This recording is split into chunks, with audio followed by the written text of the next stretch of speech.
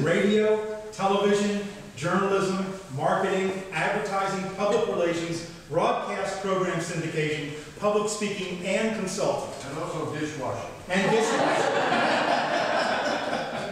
We've got a badge of merit for that one. During his time as a TV news director and anchor, and following that, he interviewed, consulted, and/or interacted with Presidents Harry Truman, John Kennedy, Lyndon Johnson, Richard Nixon, George H.W. Bush, George W. Bush, and to a lesser extent, Ford, Carter, and Clinton. He also served as a senior advisor to U.S. Senator John McCain, traveling with the senator's 2008 campaign for president. He was also communications consultant to Texas Governor Ann Richards and New York Governor Mario Cuomo. Neil Spelce created, produced, and syndicated An American Moment with both Charles Corral and also An American Moment with James Earl Jones, the internationally acclaimed TV news programs that were featured in over 100 U.S. markets. And for 40 years, he was editor-publisher of the weekly Neil Spelce Austin Letter Journalistic Report. He received the nation's top award for radio news reporting from the National Society of Professional Journalists and the National Headliners Club, their highest award for consistently outstanding television news coverage in the United States. Over the years, he's been cited for his bravery and for saving countless lives while reporting under fire and in real time the then unimaginable horrors of history's first mass school shooting from atop the tower at the University of Texas campus in Austin. The holder of 3 communication degrees from the University of Texas, I only got one, that's not from UT. He was named, I said 2, sorry, I forgot about that first undergraduate degree. He was named Outstanding Alumnus of UT's College of Communication and was honored when the college permanently named the Neal Spelce Broadcast Journalism Studio in his honor. He was named Austin's most worthy citizen for his civic and charitable work. In other business pursuits, he received the nation's highest award for public relations, was accorded a Lifetime Achievement Award from the Austin Advertising Federation, and received a Lifetime Trailblazer Award from the American Women in Radio and Television. Now, also with him tonight is his daughter, Cile. Now, nearly half of Cile's storytelling career was devoted to journalism, working in Waco, New Orleans, Dallas, and ultimately coming back to her hometown in Austin. In Austin, she proudly co-anchored the evening news with her father, Neil, as the nation's only father-daughter evening news, the anchor team, and then also the only father-daughter political correspondence team. After retiring from TV news, she and her husband co-founded the boutique brand film and television firm Electrofish, and together they created and executive produced the nationally acclaimed documentary television series Friday Night Tykes, which aired for 6 successful seasons and was nominated for a Sports Emmy. Cile's a multiple Emmy Award winner and also a multiple nominee. Now, originally we had just asked Neil to do the lecture, but it was Neil's suggestion, and one that I love, as to have more of a conversation. And given the crowd tonight, I think this is really appropriate.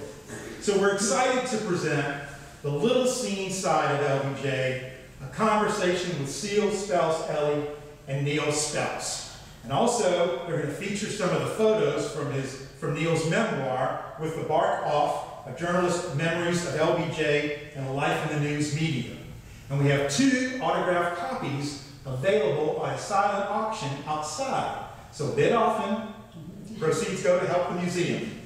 So I am excited to be able to present this program for y'all this evening. I know you're going to enjoy it. I really look forward to hearing it, and the stage is yours. Thank you, Neil. Reporting live from the other end of the table. Well, you're on. Is this live? So, you know, it is kind of fun because it is as though Dad and I get to reprise one of the most special times I know in my career, which was getting to spend several years at the news desk with Dad.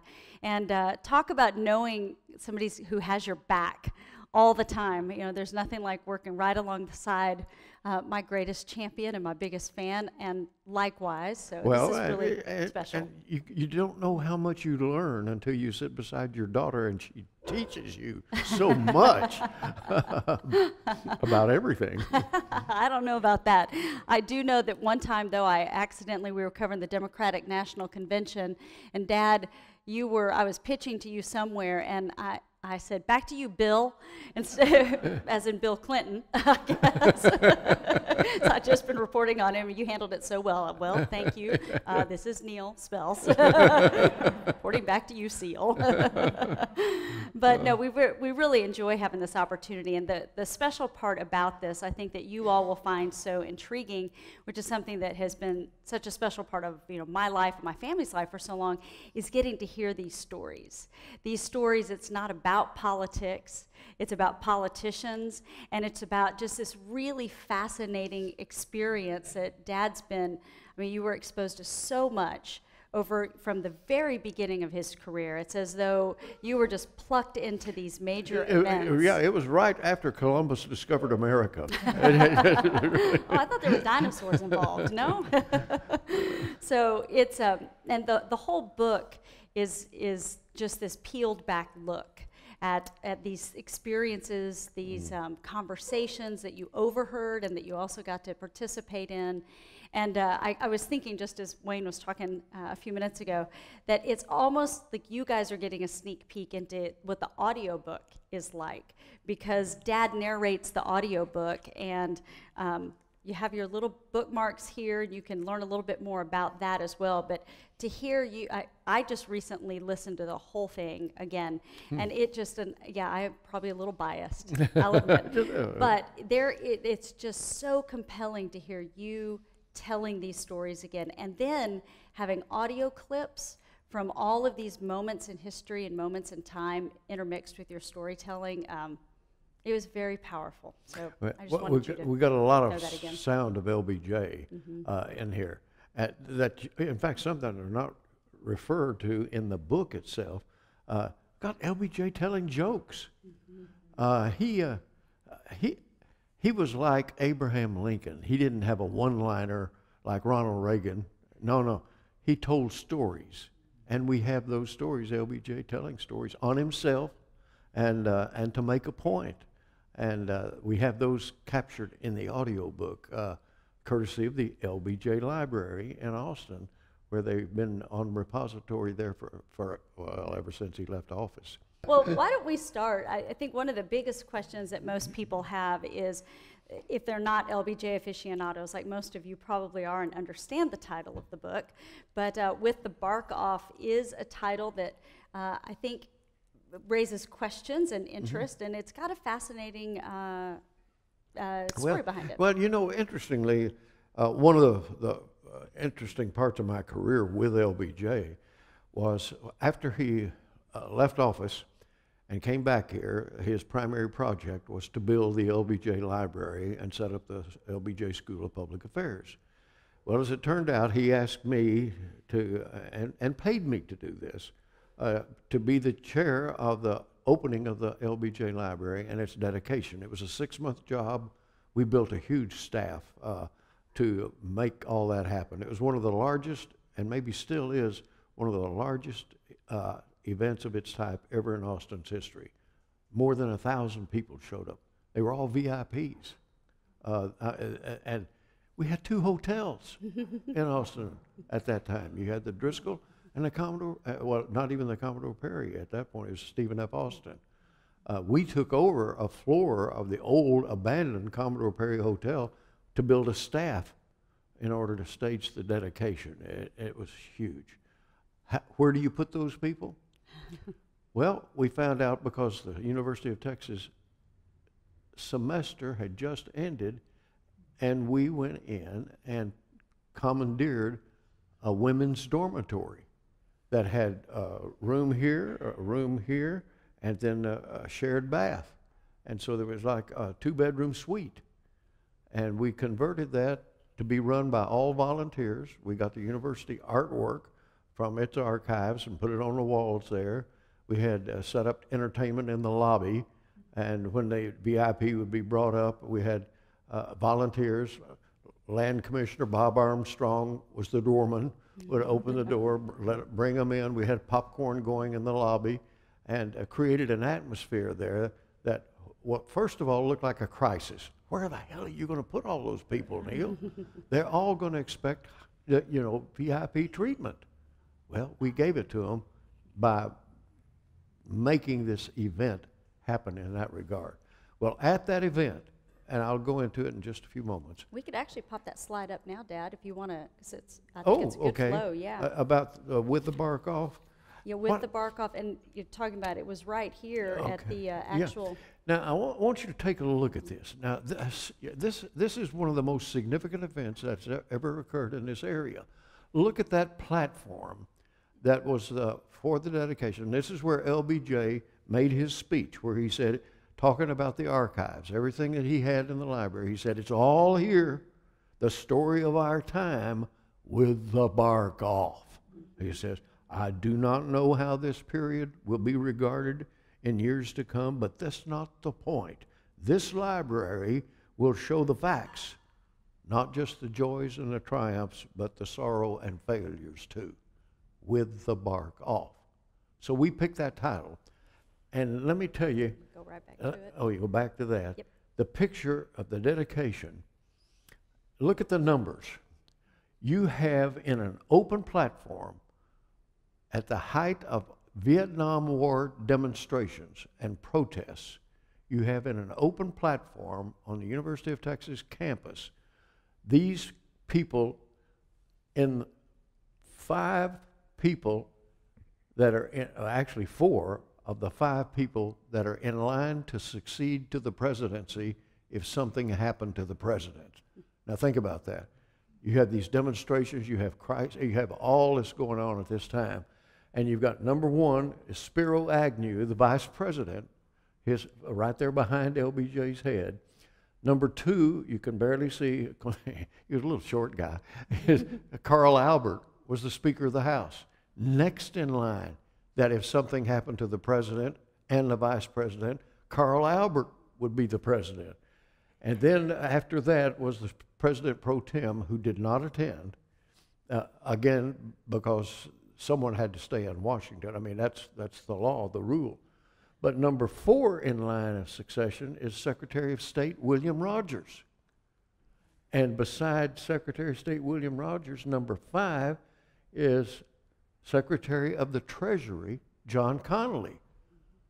So if any of those people, if President Nixon, had died or couldn't hold office, all those people who would follow him and become President of the United States were sitting out there in an open platform, and right under the stadium, this is right across from the stadium at UT.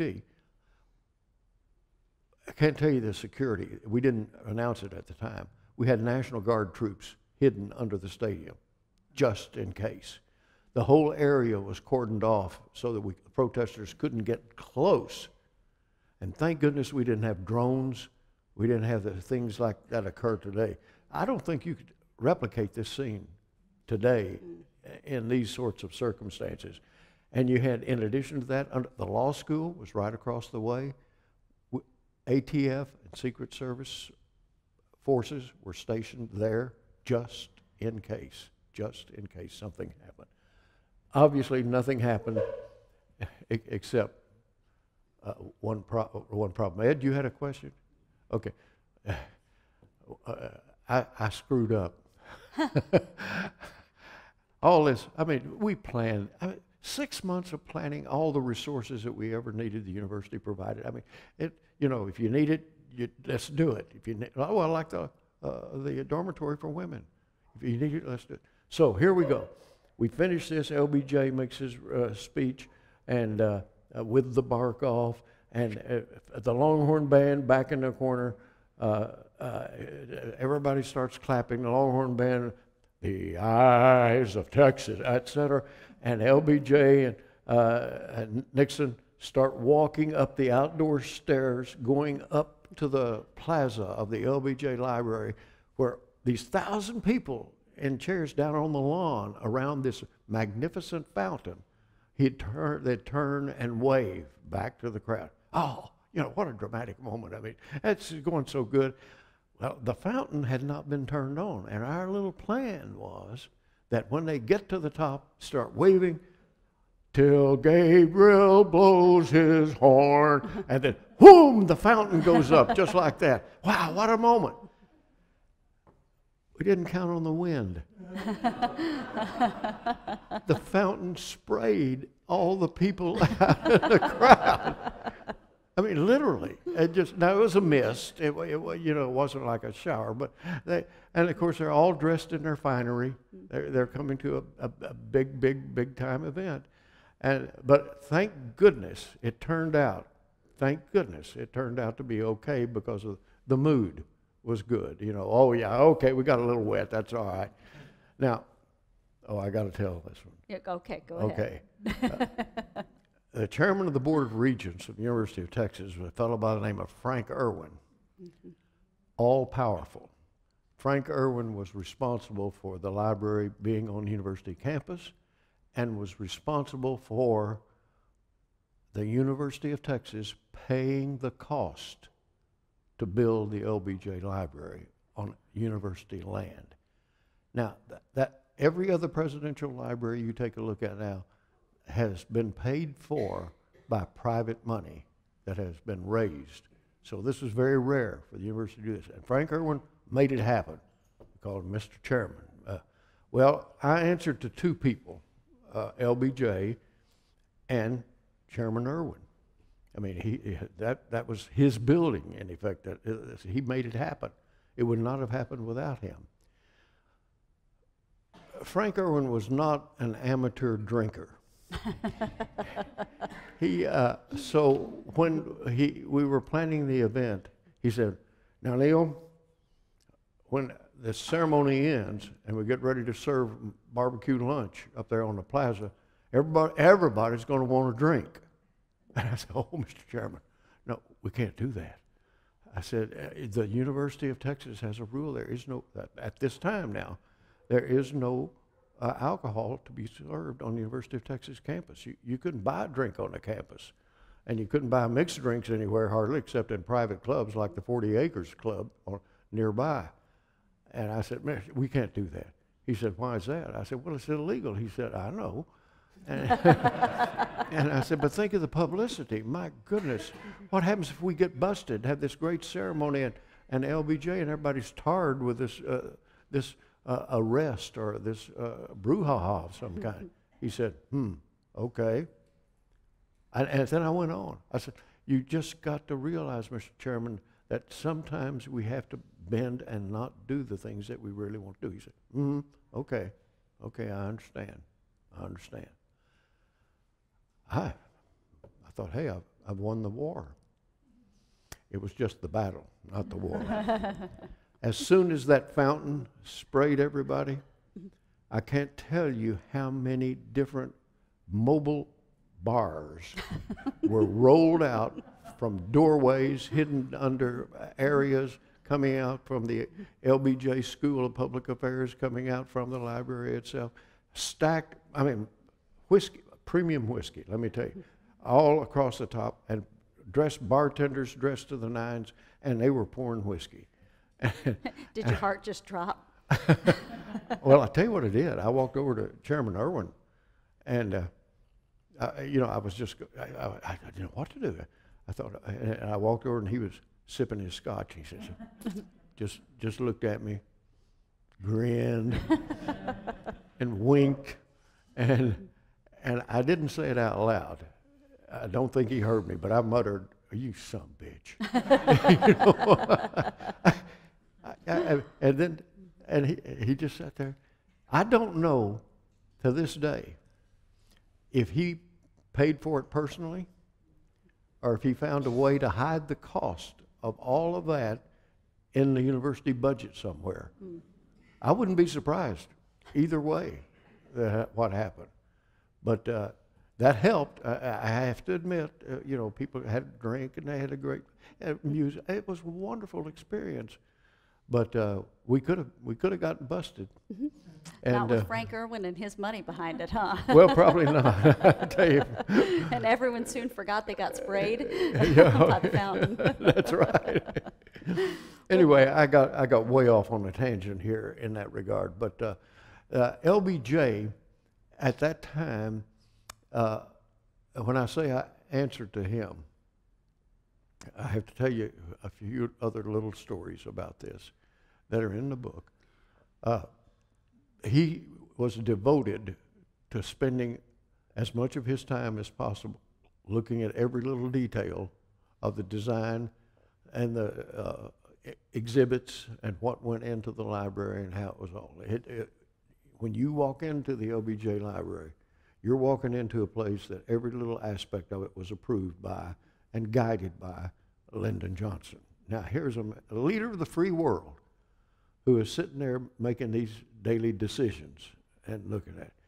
So it was a pretty tense time because the date was set, May 22nd, to open.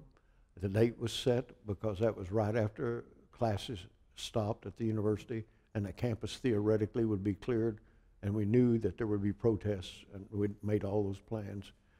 And at one point, I did something. I'm not sure what I did. LBJ grabbed me, and you've seen the pictures. Grabbed me by the lapel, and let me tell you, he's 6'4", big tall guy, and I'm 6 feet, 135 pounds. Not a heavyweight by any means. And he down at me, and he chewed my butt out like you wouldn't believe. And he used every cuss word he could think of and just hammered on me. And I took it. I don't even remember what it was about, but I'm not a combative guy or argumentative type guy. So I just said, yes, sir, Mr. President. Yes, sir. Yes, sir. Okay. Okay. And he kept on. I mean, it wasn't one of those, you shouldn't have done it. No. It wasn't you shouldn't have done it. It's you did this and you really screwed it, et cetera. So the next day, I needed a decision from the president. I can't tell you. I don't know if you know how deflated and you would feel after LBJ got in your face and really berated you. I mean, really, really.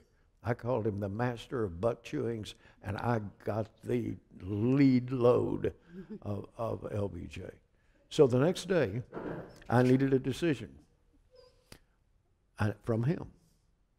He was out at the ranch, and I picked up the phone and called the ranch switchboard, patched me through to the Lincoln, where he and his Secret Service agent that was with him all the time, Mike Howard, was with him. The two of them were out on the ranch. Well, phone rang and Mike answered it. I said, Mike, it's Neil. How you doing today, Neil?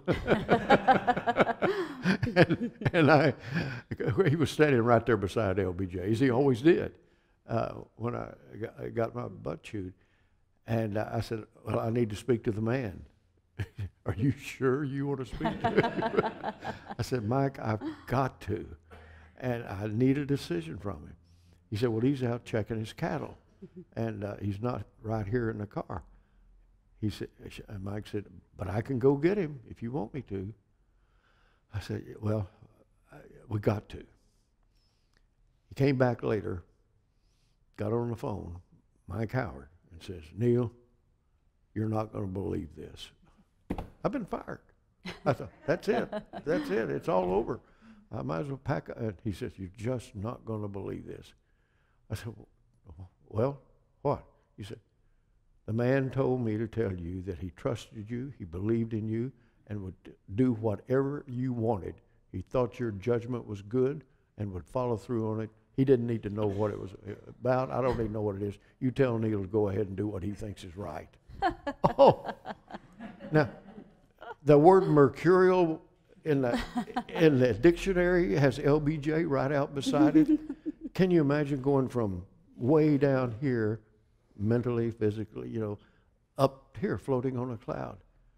He had this way about him, and people have written other things about it, about how he would do things to denigrate, to put you down, make his point, but he didn't convey, I don't think, I never saw him carry a grudge or hatred except for just one or two people that I knew about.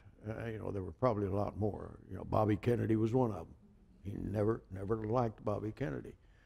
But there was a time that I saw in him what we call today the little scene side, saw the two extremes of his personality and his loyalty. And when you think about that, and I have thought about it, believe me, there's a factor there of loyalty. He was loyal to me because I was loyal to him in that regard. He placed this level of appreciation to loyalty. I mean, he demanded loyalty, and he gave loyalty. Even though he would chew your butt out, he gave loyalty in that sense. So that was demonstrated in a lot of different ways, I'm sure, throughout his presidency, and even after that, like this was. But it was a mark of that man who had made such an impact. And you saw some of that, those of you who watched the CNN four-part on 2 night series that just ran this past Sunday and Monday.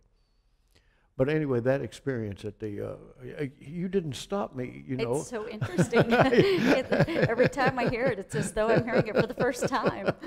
But you know, what I was thinking that struck me was, we started in the early 70s with these stories just now, but your journey, you talk about that loyalty, you really earned into that loyalty because you ended up with the LBJ family at the KTBC mid-50s, late 50s? I started at KTBC TV in Austin. It was Channel 7. In 1956, I replaced Bill Moyers, who was a part-time university student reporter working in the news department.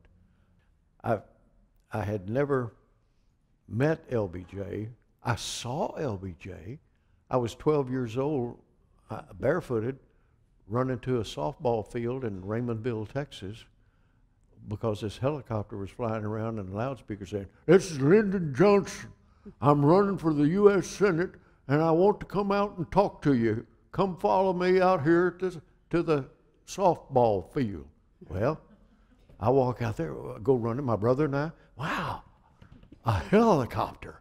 Right. Didn't matter that it was LBJ. And my impression of LBJ was he's the guy with the helicopter. Mm-hmm. That's all it was. So fast forward then to 1956. That was 1948.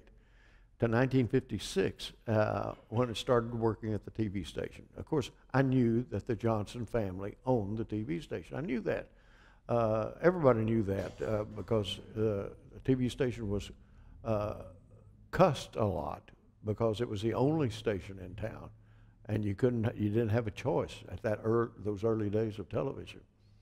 And the first time we met at KTBC, I was introduced to him by Paul Bolton, who had hired me, and said, "Neil, you know, this is Senator Johnson." He was Senate Majority Leader at the time.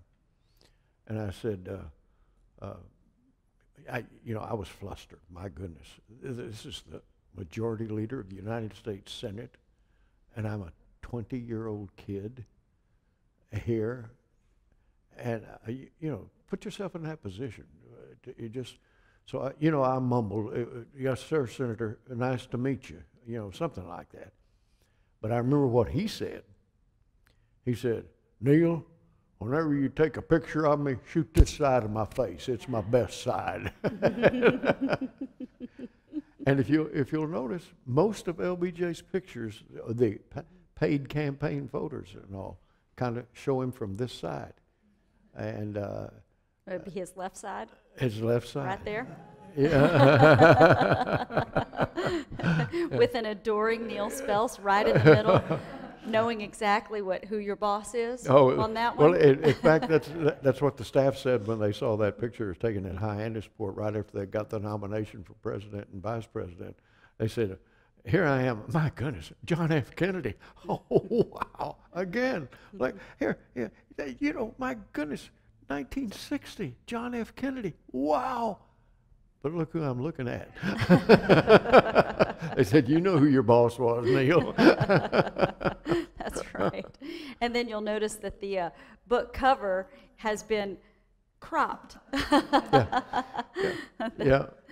That was a quote, a book about LBJ, but I thought, oh, man, what a great photo. I just love that photo of me between two presidents, Kennedy and Johnson.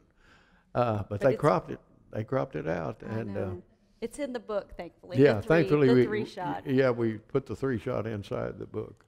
Well, I think one of the most fascinating things that I learned about, you know, the chronology of all of this, Dad, in reading the book, was going from 1960 here, where you're in this, to just 1 year later.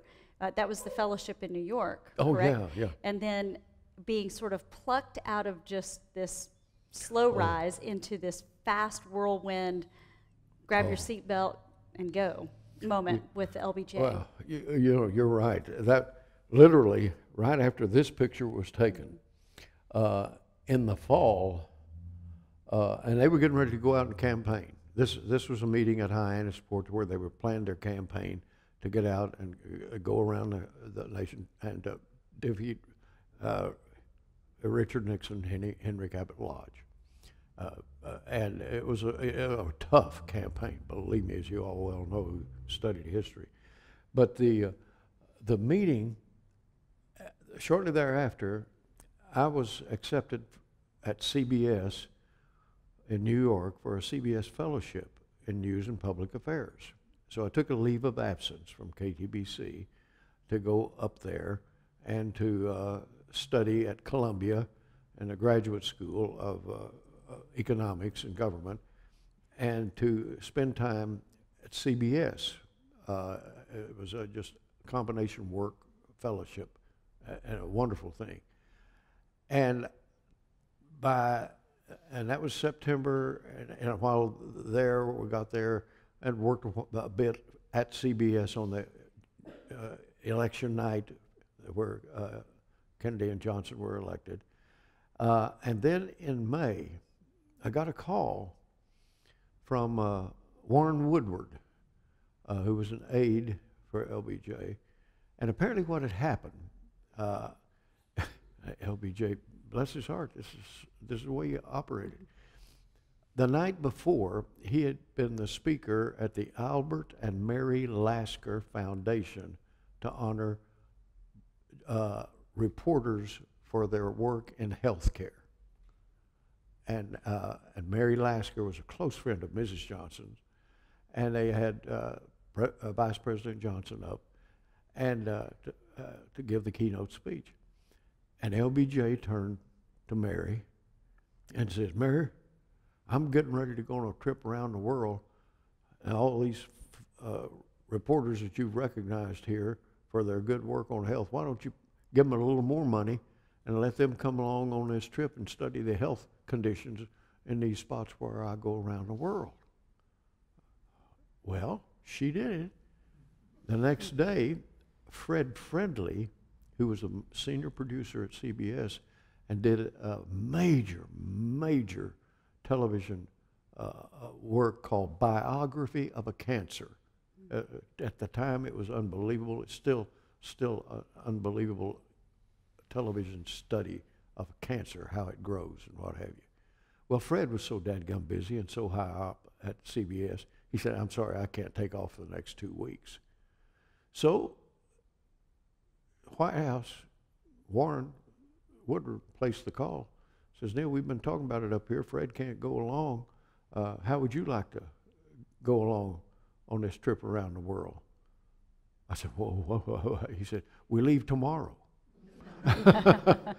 And he said, do you have a passport? I said, I don't know. No, I don't have a passport. He said, you get down here, or the way he phrased it, you get your butt down here right now to Washington from New York, We'll take you to the State Department, walk you through it, get your passport, get your shots while we're there, and then you'll be ready to get on the plane. I was stammering. I had one suit and 3 ties to my name. A couple of shirts that were at the dry cleaners or somewhere? Yeah, they're a Chinese laundry. And so I go running out and, pack up and get down there, and we took off. Now, that, I didn't even know where we were going. He said, we're going around the world. And when I got there, I got briefed, obviously. And we're going to go, President Kennedy is sending me to these key spots around the world to tell these leaders that you've got a new administration in Washington. And we're not going to change anything in our relationships with you, your country, but we want to reassure you that we're going to work together as we have as allies, etc. And it was one of those glad-handing but fact-finding type trips. And you started in Vietnam? Vietnam. Mm-hmm. And in Vietnam, it was at that point, and I remember, it was 1960, they were killing people in Vietnam. It had not escalated to the full-scale war where it ultimately ended up after Kennedy was assassinated and LBJ took over. And that's a whole nother story. But we got to Vietnam and to go see President No Dinh Diem and his sister, Madame New. They called her the Dragon Lady. They were running the country. And and it was one of those first trips where we had military advisors in Vietnam at that time, but they were just military, quote, advisors. We didn't have troops there. And so we arrive, and they planned this big welcome for the United States Vice President, and I was in this group, Capitol Press Corps, White House Press Corps, all of us, and they planned this reception for President and Mrs. Johnson, Vice President and Mrs. Johnson, and then they had a separate function for the press corps. Well, let me tell you something. I don't know how you all would react, but here I am, a young guy, and we're getting ready to go out, and I'm in a foreign country. I'd only been across the border in Mexico. That was my foreign experience. Mm-hmm. And now we get there, and so here, they said, we're treating the press corps, the Vietnamese did, to a dinner tonight at the floating restaurant, the Mekong restaurant on the Mekong River.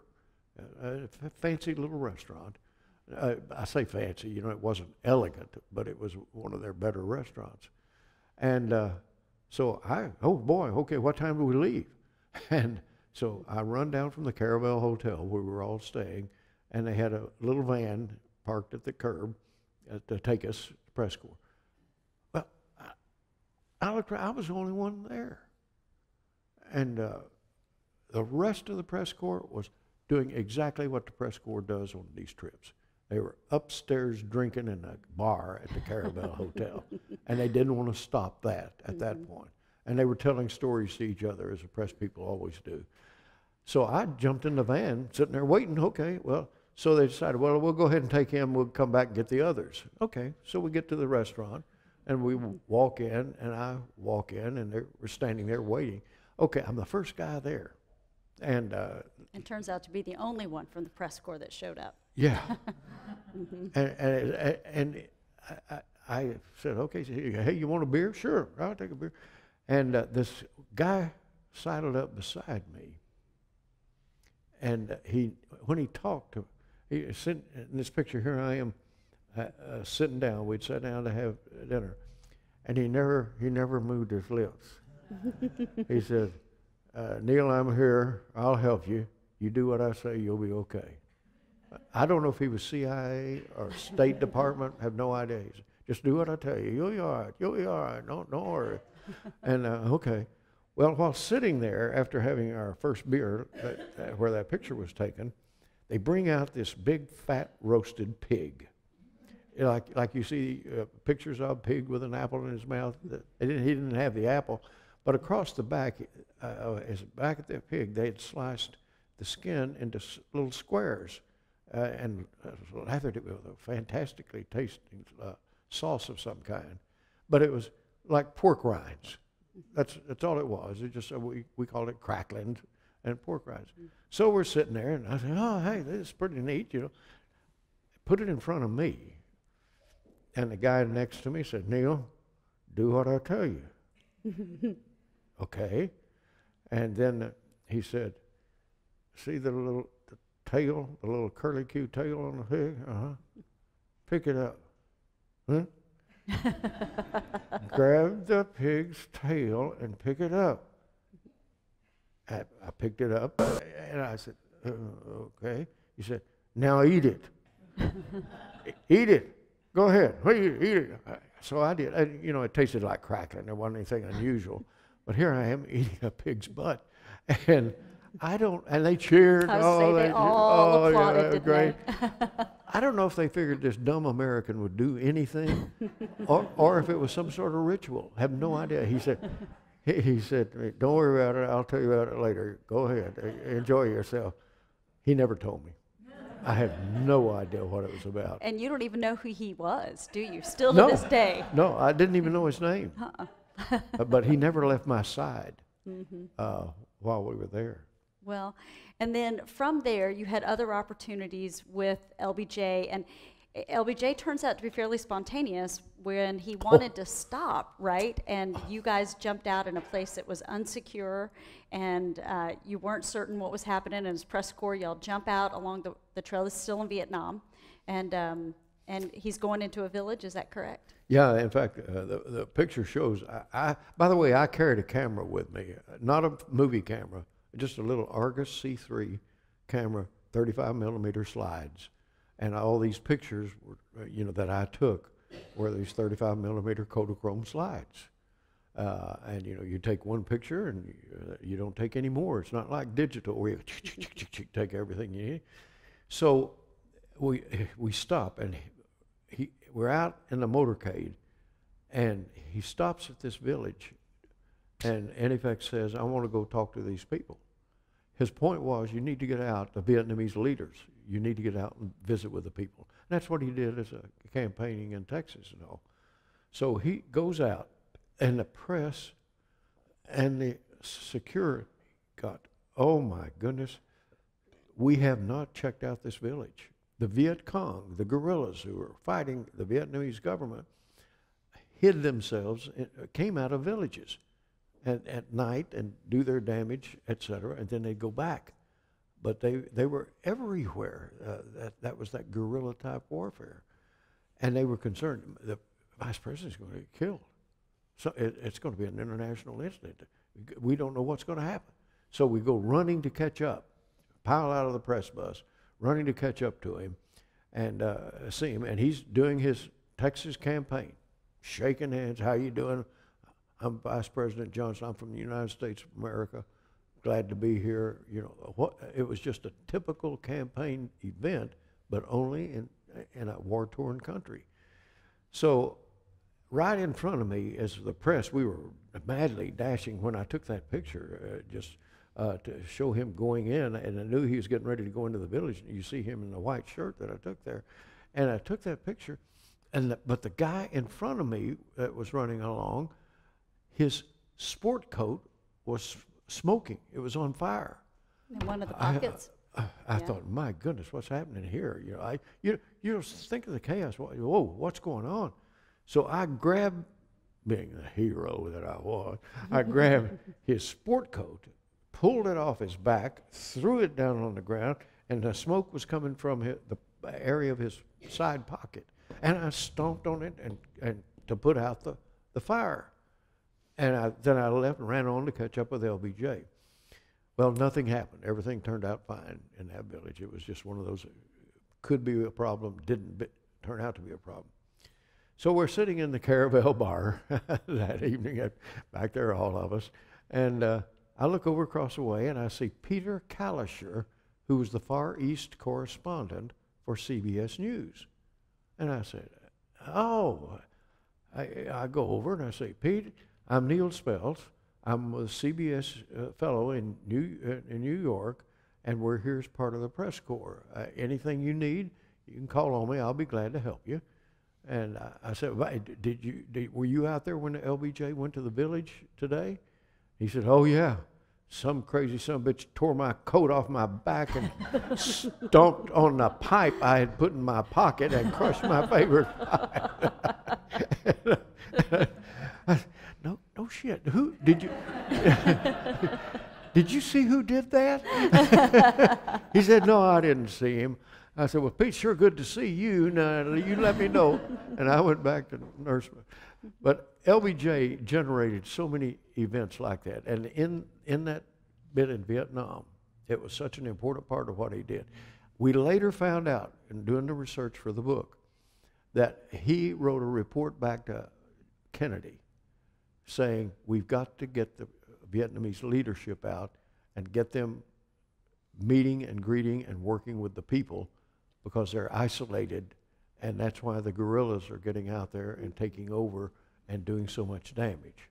Well, he was practicing that very memo that he wrote that I didn't find out about it until 30, 40 years later when we were doing the research here for this. But that was LBJ.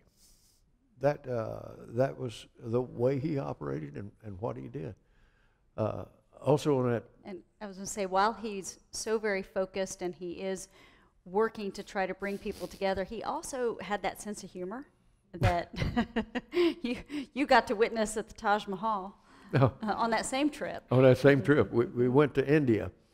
You go to India, and Prime Minister Nehru called on. I got some great pictures of Nehru and Johnson together. A little short guy, big tall guy. But one of the things you do when you go to India as a tourist, you go visit the Taj Mahal in Agra, India. I mean, it's a wonderful, wonderful building, magnificent structure built by a former leader of India who dedicated it to his dead wife. And it's structure, white ivory type structure, just beautiful. And it's pretty much a shrine. And you walk in, you take your shoes off, and you're very reverential when you walk into the facility. Amazing architecture, amazing building. And LBJ looks around. "I wonder what the acoustics are like here." and then he goes, "Yee-haw!" And probably 17 times louder than that. Oh, yeah. Well, that was the story the press corps picked up on. LBJ lets use a Texas yell and inside the Taj Mahal. You made fun of him. But after it's over, they gave him the replica that you see here in the picture of the Taj Mahal, two of them. One of them is at the LBJ Library now, still there. And again, this was one of those moments where the loyalty and the relationships kind of popped up. We're all standing around there as he's given the deal, and he looks up and he says, "Neil, you want to get a picture up here with me?" So, well, yeah. And I walk up there, and we get this wonderful picture. And right after they took this picture, Mrs. Johnson came up, and the three of us, and stood there and posed for a photo. So the relationship was building between this kid, remember, who was an employee. All I was a very underpaid employee at the TV station, and it just kind of kept growing all along the way. Mm-hmm. And then bringing it back to stateside, there's a portion in the book where you really talk about the White House on the Pedernales. Oh, yeah. And I know it's 7:20, so I do want to make sure we're able to tell a few more stories, but I do think that it's certainly something that we're all so familiar with here in Central Texas, and would love just to tell us a little bit about what it was like for you all and for you and the experiences you had reporting and assisting with events and things out at the ranch. LBJ had a tremendous flair and for the visual, for the, just to tell a story. He turned a lot of things into events that were important. And remember, LBJ continued that. Now, this was while vice president. He had Walter Jeton, it was called the Barbecue King, out of Fort Worth. And he was LBJ's favorite caterer for barbecue at the ranch. And he would come down, and they'd set it up and do a wonderful barbecue spread for dignitaries and guests. And, with a flair, they'd give everybody a red bandana to put around their neck while they're there. They'd also had a big pit where they roasted a side of beef. It was for show. They didn't cut into that beef. It was just there to create an atmosphere. They had a covered chuck wagon. And on the side it said, "All the way with LBJ." It just was one of those events made for a good time sort of thing. Well, a lot of things happened during all that time. As it turns out, Hubert Humphrey, when LBJ was nominated for president for running for re-election, he selected Hubert Humphrey as his vice president. Now remember, when LBJ was president to begin with, right after the assassination, there was no vice president at that point. So we were sitting there. They changed the law later to do that line of succession like we're talking about. So it was really important that when LBJ was nominated at the convention in Atlantic City, that he selected, who he selected was vice president. And that was to be set up, something that we hadn't had a vice president for a couple of years. And Hubert Humphrey was, he spelled loyal. He was a loyal LBJ man. But Hubert Humphrey, and they called him the Happy Warrior. And he was ebullient, he would laugh, he would have a good time. I don't know why I just thought of this. He didn't use aftershave. He used powder on his face. Did he really? Yeah, now what that had to do with anything, I don't know, but it just popped into my head. But could you tell there was powder on his face? well, you could right after he came, at the starting of the day, but he would use powder. Now, I understand gentlemen did that back then. I don't know, but he. Well, and you did on television. I use makeup, and now that I'm no longer on television, I only use makeup when I want to. Anyway, Hubert Humphrey was invited to the ranch first rattled out of the bag right after they got the nomination. It was a big deal, a big press, everybody out there. LBJ put him in LBJ's clothes. Not same size, but khaki. LBJ wore the khaki jacket, khaki pants, and his Stetson, and got it all for Hubert Humphrey and put him on a horse. Now, I don't know if Hubert Humphrey had ever ridden a horse, ever. But he was so out. I mean, he was so out of his element. But he gamely, yes, sir, Mr. President, whatever you want, sort of thing. And he looked like, if you remember more recently, when Michael Dukakis was running for president and they put him in a tank, a turret of a tank, and had the picture look so out of place in the turret of a tank. Hubert Humphrey was the same way. And he did ride the horse. They did ride. LBJ took off, kind of off out toward the pasture, and Humphrey right behind him, just barely, barely able to get there.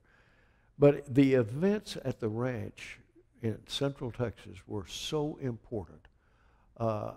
World leaders. And let me tell you, LBJ really, really sold or made the Central Texas area an important part. It wasn't just going to the ranch. Now, that was a big deal for a world leader, for anybody to be invited to the ranch.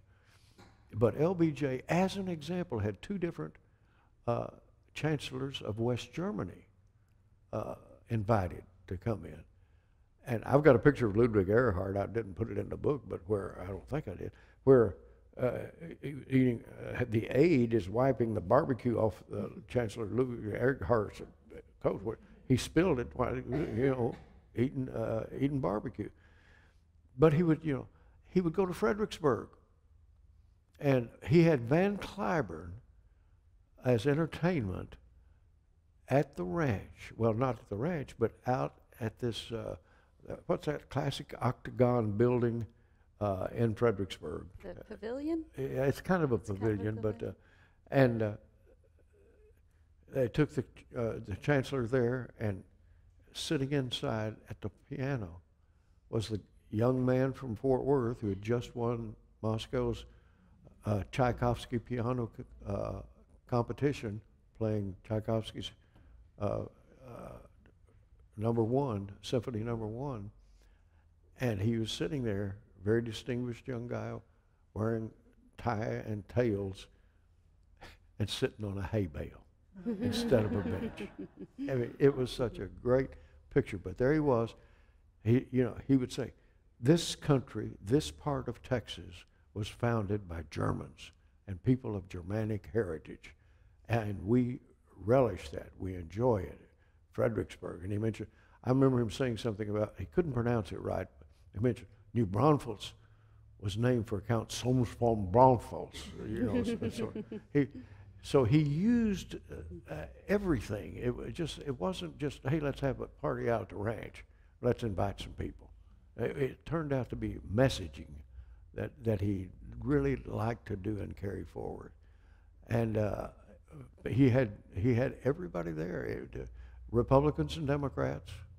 They didn't. It wasn't one of those partisan deals. I've got a picture of John Connally out there. Well, John Connally was his campaign manager and governor of Texas at the time, who later changed to the Republican Party. Liz Carpenter, I mentioned this earlier, when John Connally, a governor of Texas as a Democrat, switched to a Republican. Liz, boy, now you talk about a highly partisan person.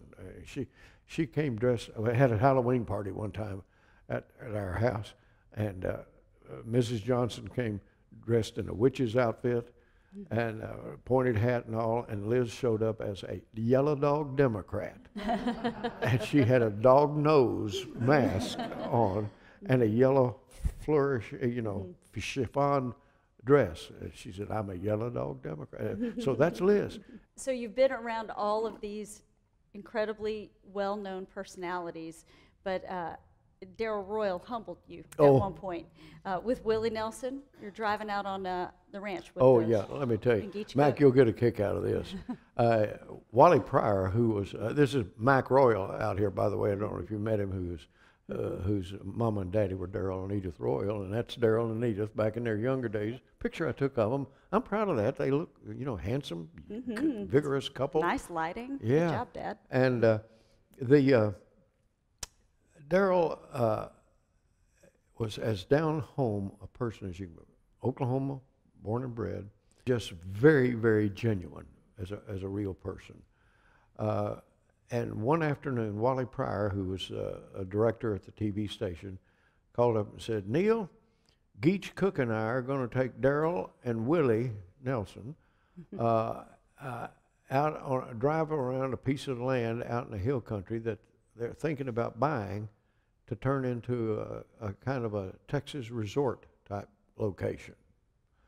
And do you want to come along while we just go look at that dirt?" I said, "Oh yeah, sure. I'll bring the beer." So I bought a case of cheap Mexican beer, and we went out and driving around, and it was pretty much at, in the area. It was kind of nondescript. It wasn't near anything, but it was 290 was the road, and we're in the pickup truck with Wally driving the pickup truck. Floyd Tillman was there, the great country music star, who was sitting in the front seat with Wally. And as we were kind of going around the ranch, and Darrell and Willie and I were in the pickup truck in the back end, standing up, as you're not supposed to do, but we were out in the country, and with our hands, you know, holding on to the roof of the pickup truck. Wally, slow down a little bit. It's kind of bumpy, you know, that sort of stuff. Well, anyway, Wally leaned his head out and says, I'm going to go out on the highway. We need to go around and look at the other side of the ranch. Okay? So we get out, and he hits that bumps and goes out on the highway and starts speeding. Okay, Daryl, Willie, and I are just hanging on and say, Wally, slow down, slow down. Daryl looked at me, Mike, and says, you know, Neil, if we have a wreck and they're all killed, ain't nobody going to know you died. Daryl, Willie, and somebody else were killed.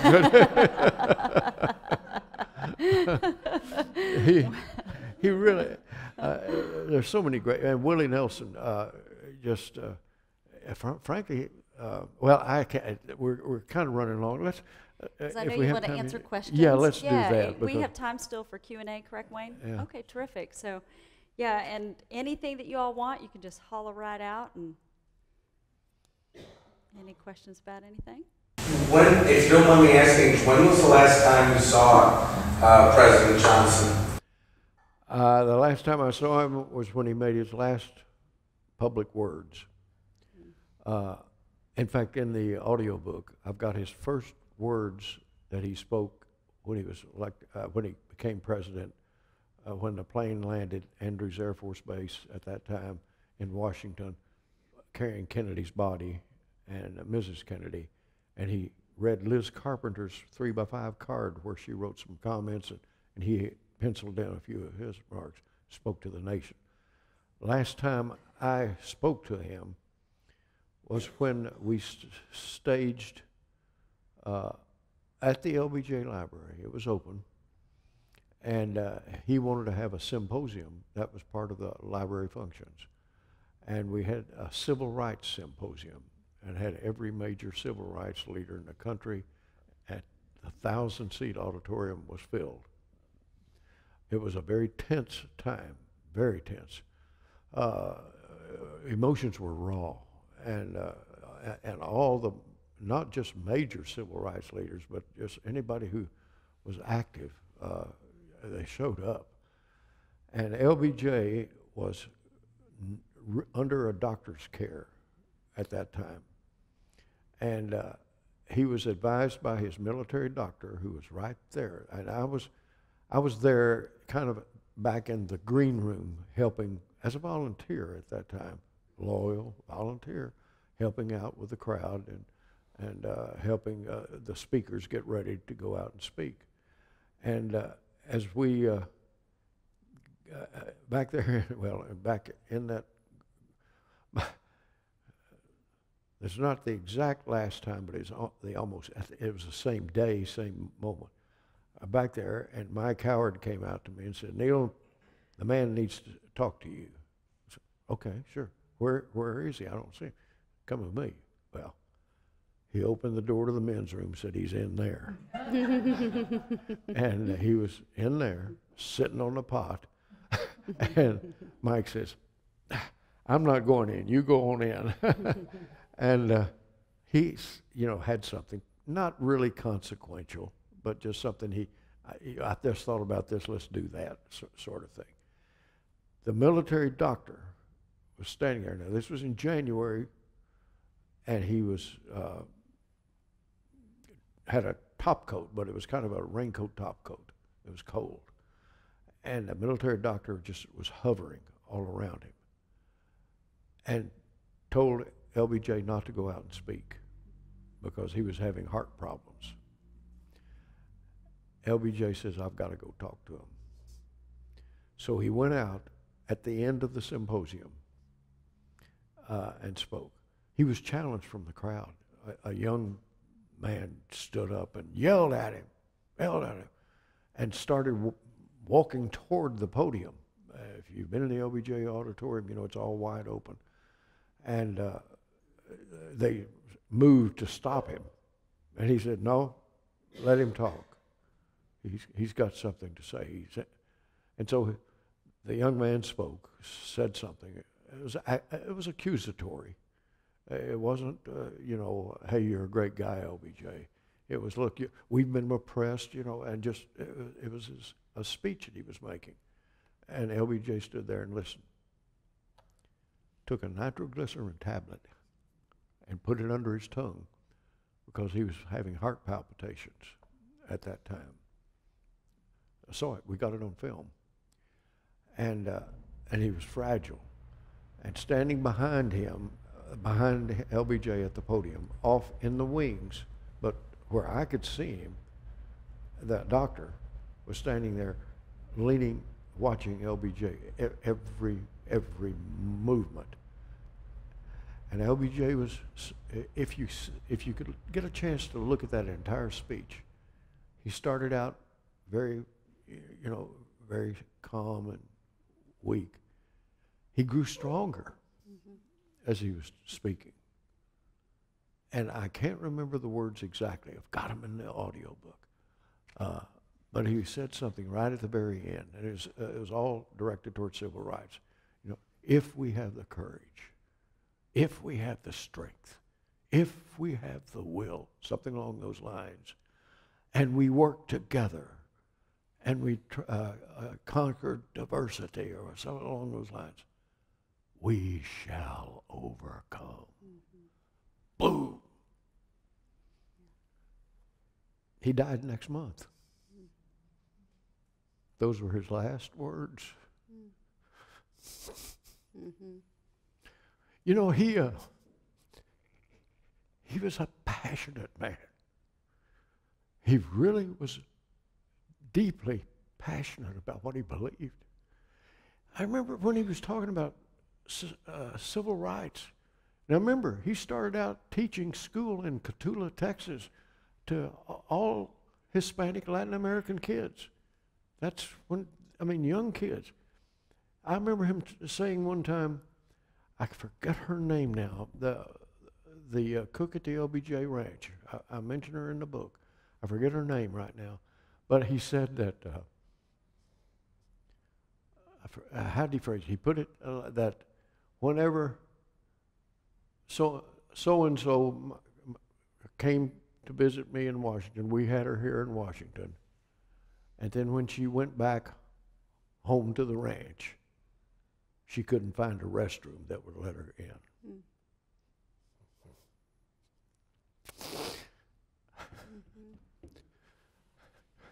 Now, let me say one final thing. I love the guy. As many flaws as he had. And forget his politics in that sense. But here was a guy who passionately believed in something. And he worked his heart out, figuratively, to make it happen. And he took advantage of every opportunity that presented himself along the way. You watch that CNN documentary, those 4 parts over 2 nights, and you can see the depth of his concern. Vietnam, my gosh, he agonized. I wasn't there in the White House. I was not with him in the White House. But in looking at those film and watching, you could see the depth of his concern. He had 2 son-in-laws in Vietnam. Pat Nugent and Chuck Robb. Pat married Lucy and Chuck married Linda. And he was someone who, he wore his feelings right here. You could see, you knew what he was and how people hated him. Now let me tell you, he knew that people hated him. And yet he persevered. Now that tells, look at today. There's so much hate going around out there. Look at that. That's not new. LBJ was the target of so much hate, from a lot of people who believed like he did, but didn't really care for the way he did it, or didn't even, he wasn't Harvard educated. He wasn't John F. Kennedy. They compared him to John Kennedy. There was no comparison. Two different worlds, two different people, two different personalities. But LBJ knew that they didn't like him. They knew that Bobby Kennedy, he knew Bobby Kennedy was out to undercut him all the way through. But here's a guy who had the persistence and the perseverance to go ahead and proceed because I firmly believe of his passionate belief in what he was doing and never-ending energy level to make it happen. So to answer your question, I'm sorry I got off on that, but to answer your question, that was the last time I saw LBJ. Was there, and he got through. He took more than one nitroglycerin tablet during that time, and literally a month later he was dead at the ranch in the afternoon. And then I was asked to help on the funeral. Obviously, we did a lot of things there. We're in charge of the funeral burial out at the ranch. Others handled the other aspect of LBJ's last few days after he died, and was also the person who was the spokesman for the Mrs. Johnson's death when she died, and all of her services. So I've seen the family and seen how he reacted with his family. And I can tell you this, that this museum is a wonderful tribute to a guy, but don't you ever let the criticism that you hear about LBJ, oh, he made mistakes. Haven't we all? Oh, he made mistakes. Oh, and he admits the mistakes. You know, it's all here in the LBJ with the bark off. And he says the triumphs and the sorrows. But don't you ever let anybody tell you that this was not a good man in the best definition of the word, because he was. He was a good man who believed fervently in his core values and what he felt were most important. And he persevered through so much. And some of it had to be with part of his upbringing here in the heart of Texas. I think he kind of showed that. Now, I'll close with one final word, because I got off on too big a tangent there. When I mentioned your museum here, be sure and continue your good work here in the museum, because LBJ is going to be recognized more and more as the years go by as someone who was a very, very consequential president, very consequential, with all that he accomplished and through his failures, what he went through, and his impact on this country is more recently now being recognized after they get past the immediacy of his presidency, and you look back at what happened and how it happened and his role and what was going on at the time and how he just moved right through all of that. And his final decision not to seek a second full term, when he announced it on television, was, I think, one of the most honest speeches I've ever heard. He said he did not want anything to get in the way of trying to bring peace to Vietnam. And I, therefore, am not going to run for re-election. I'm going to devote my entire time to that. So think about the guy. Think about the man. And that's how I've kind of viewed most of the people I write about in the book. As people, personalities, and they're all so different, but they all are someone that you need to look beyond the public image and look at the man himself. And as I said, the little seen side of LBJ, seldom seen side, shows a lot about who the guy is and what he's done. I thank you for the opportunity to be here. You do good work with this museum. Yes, you do. You need to keep it up and to continue it and to expand it.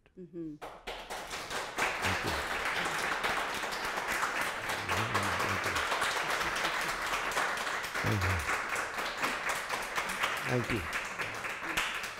Thank you all.